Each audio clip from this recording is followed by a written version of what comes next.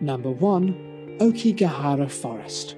Situated at the base of Mount Fuji, this suicide spot has become so popular that they've had to start putting up signs that say stuff like, "Think of your family," and "Life is precious," just to try and deter people. It's touted as the perfect place to die, but the forest is actually the world's second most popular place to take one's life, with the first being the Golden Gate Bridge. A record number of 78 suicides occurred in 2002, with Japanese spiritualists believing that the suicides committed in the forest have affected the trees, generating paranormal activity that prevents most of those who enter from escaping the forest's depths.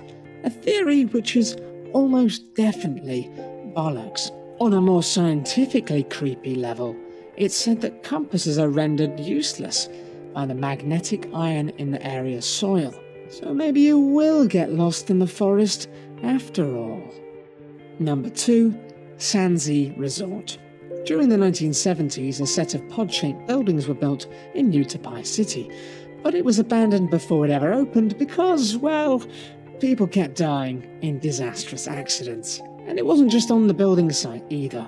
Numerous lives were lost due to car crashes on the road outside the resort. The Taiwanese government refuses to release numbers in terms of how many died or even discuss the resort, to be honest. And weirdly though, they still haven't demolished the place. Anyone fancy a dangerous holiday? Number 3. Prague's Old Jewish Cemetery. Crowded cemeteries freak most people out, but how about 11 cemeteries piled directly on top of one another? The Old Jewish Cemetery contains 12,000 tombstones, but the number of people buried here is likely far, far greater. Founded in the 15th century, more than 100,000 graves are likely piled here. The reason for this is simply a lack of space. Jews in Prague were forbidden to bury their dead outside of their own district, leaving them with no other option but to play a bit of corpse Jenga. Number 5. Candido Godoy. Candido Godoy is a town in southern Brazil that has a twin birth rate 18 times higher than the world average. The cause remains unknown, but some speculate it to be the work of Nazi doctor Josef Mengele. In his effort to find a way to rapidly expand the Aryan population in Germany, he supposedly performed experiments on the prisoners of Auschwitz before fleeing to South America to continue his experiments there.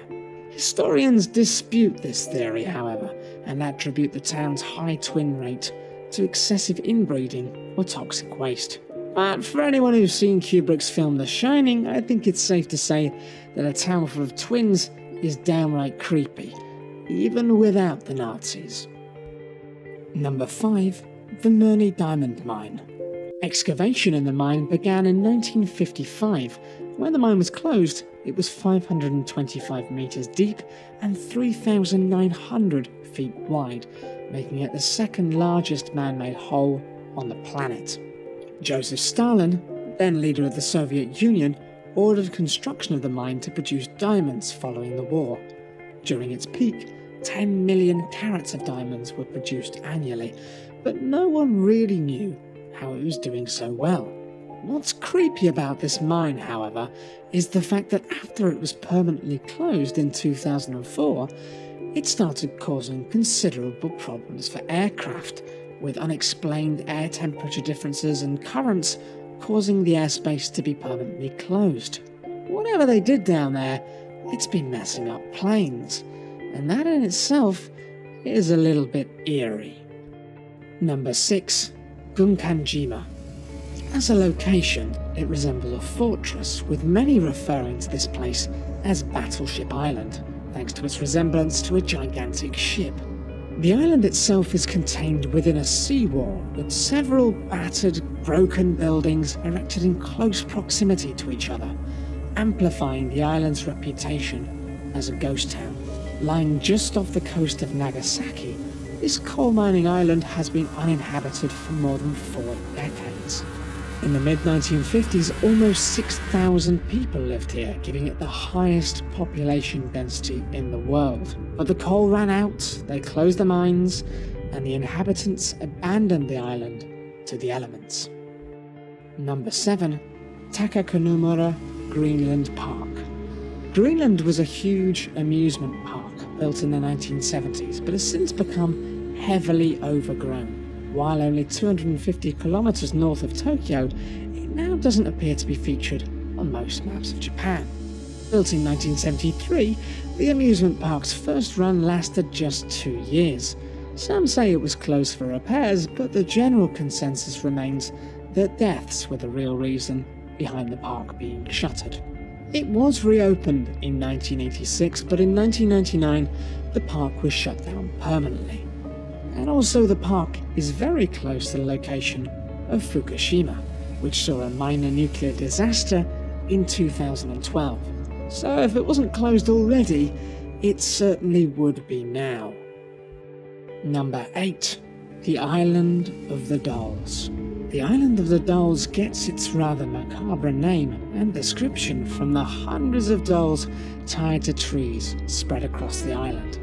We can't tell if this makes it more disturbing or a bit of a relief, but this was entirely done by one man, Julian Santana Barrera, the sole inhabitant of the island.